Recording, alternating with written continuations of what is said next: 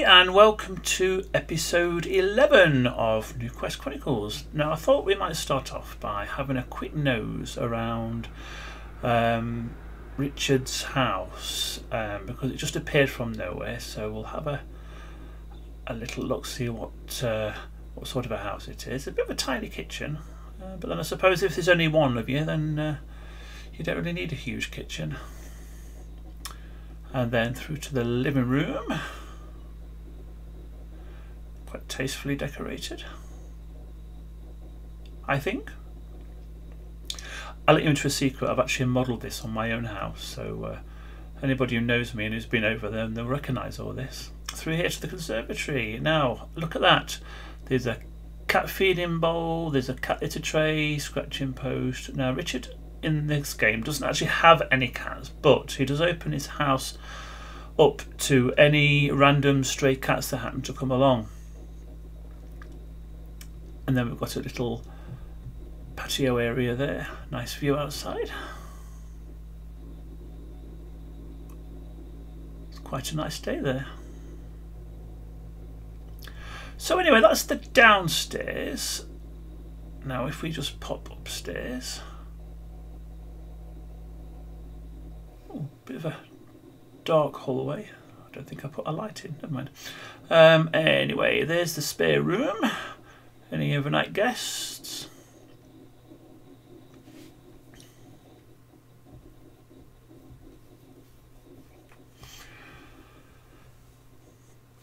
Then through to the bathroom. Not a lot you can say about a bathroom. Bath, shower, toilet, sink. Pretty standard, really.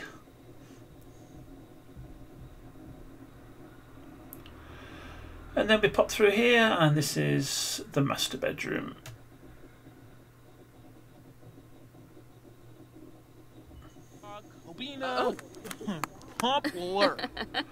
Charky Gelma. Now, Richard used to live in Oasis Springs, so he does know a few people in the village, particularly Sammy, Lynda and Hannah. So they've gone out for the meal for a bit of a catch-up, and everybody's saying, "Oh, so glad you've moved to Newquest. We're going to have lots of fun times. We're going to have a right laugh." These have probably known each other a fair few years now.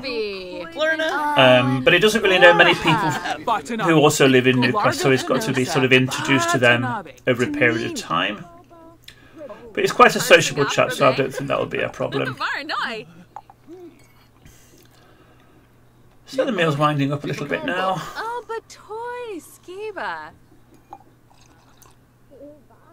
Sort of being overtaken by those couple of people on the other table, but never mind. Oh, Linda's being her usual fussy self and not liking the food, but I dare say she'll still finish it. I thought for a bit of a treat we'd follow Mariah to school. If you remember, the idea of her moving to Newquest is because the schools over at Oasis Springs weren't brilliant, and now she's a teenager, Fred and Nobby wanted to see if they could make sure she gets like the best education. But it seems that she's losing a bit of direction. Yes, she's still attending school, she's attending the classes, but as you can see, she's not particularly interested in what's going off. Sarpava, Niborf, Bish Nibui, New Yop. Then even over on computer studies, she really doesn't feel like she needs to be there. She's starting to question the subjects that she's taking, wondering if she's made the right choices. So for now, she's just going to go with the flow and just plod along. But I don't know how much longer this is going to go on for, though. So she decides to have a chat with the counsellor, who is quite a straight-talking chap. Dopfi Toba Kalarga Farbu Kweb Faruda. Doesn't take any nonsense. And he's saying, look, just sort yourself out. You know you're making the right choices, and if you don't do your education, then what sort of a future are you going to have? Boolane na gelna shmoony nuboon shorg brob. Noosh. Quixie. She says, yeah, I guess you're right. Pifatau Bavangi. Thimba Yanafeb. Retinu. Appreciate the chat. Thanks very much. So let's go and see how Jack and Hannah are getting on. He's invited around for something to eat. He's got an idea. Or a suggestion. Not quite sure how she's going to take it though, but if you don't ask, you don't get. Oh, started off with a flirt, so that's always a good thing. Chob Loggett. Oh, Vadish. So Hannah, we're getting on really well now. So I just wondered if you want to, of course. If you fancy moving in.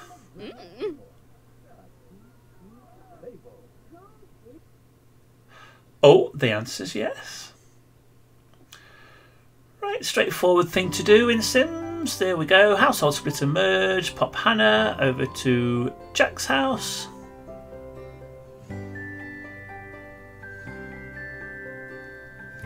Take your funds with you as well. And hey presto, Hannah is now living with Jack. However, I think they need a bigger house. So Jack's told Hannah to look on the internet and see if she can find a nice house to move into. Now, I think it's in Sims World. All you do is select a house and it will miraculously appear where the existing house is. Don't believe me? Well, this is what happened 20 minutes later. A nice new big house. Plenty of room. Plenty of room for 2. Probably plenty of room for 3 or maybe 4. We'll have to see. So we are getting very close to the first Newquest wedding. So Nadine's invited a few friends over for a bit of a, I don't know, do you want to call it a hen night? We'll call it a hen night anyway. Favourite restaurant. Just a few friends chatting away. It's getting quite exciting because obviously we've got Nadine and Ben's wedding, and we've also got Stephen and Will's wedding to sort out as well before long. Still not too sure about Cheryl and Glenn. We'll have to see. But can I just say, how lovely does Nadine look? Looking completely different with the hair all like that, and I think we might use that look for when she gets married. Now over on the other side of town, Ben is having his stag do as well. When I say stag deal, he's invited a couple of girls over as well, but that's fair enough. I can see his niece Dusty there, and I think that's his housemate opposite as well. Oh, they invited Richard over as well, which is rather nice. So we've got a wedding to look forward to soon. Probably not this episode, probably the next. We'll have to see.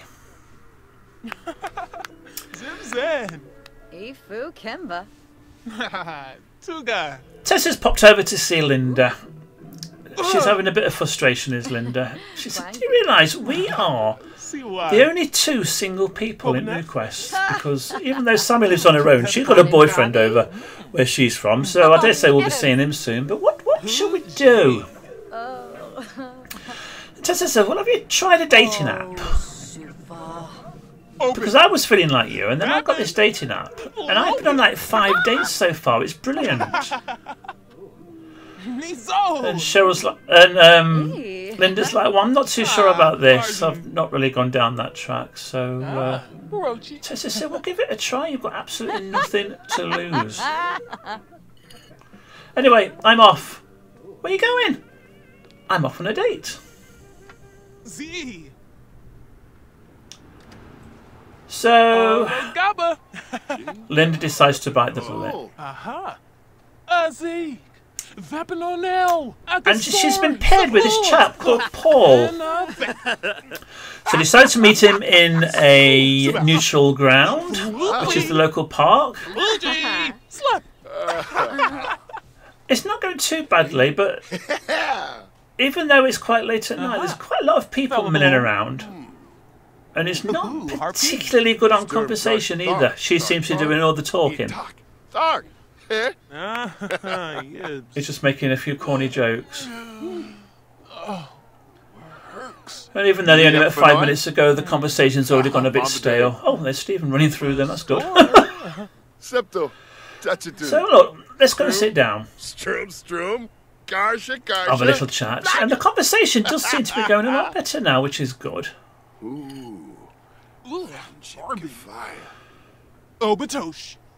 Lynda still doesn't like the food by the looks of things. But yeah, they do seem to be getting on quite well. So maybe this dating app isn't too bad after all. Kabla Charbe. Moosh Obate. Bueno. EB. Gabba Wooney Hish. Oh, Quapo. Turnoy. New beam. Nice one. Blurn a Tobel, Bloff, Rob. I think we could be going somewhere with this. Well, they're making each other laugh anyway, which is always good. No sooner.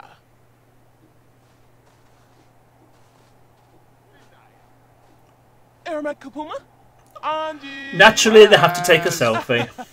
Zarkini. Now then. Oh no. Paul is an alien in disguise. Now what's Lynda going to do now?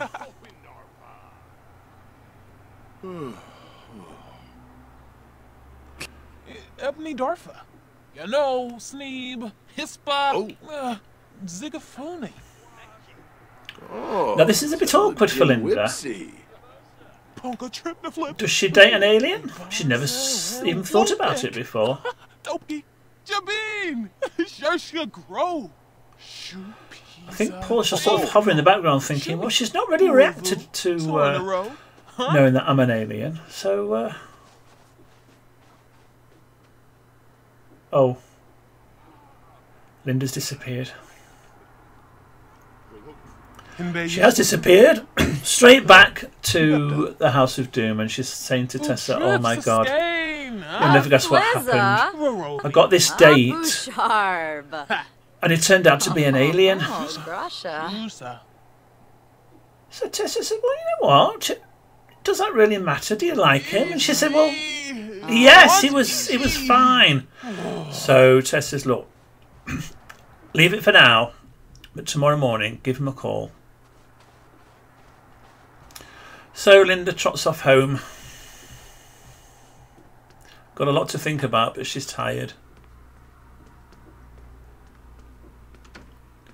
What would you do in her position? Meet somebody nice, but it turns out to be an alien. Food for thought.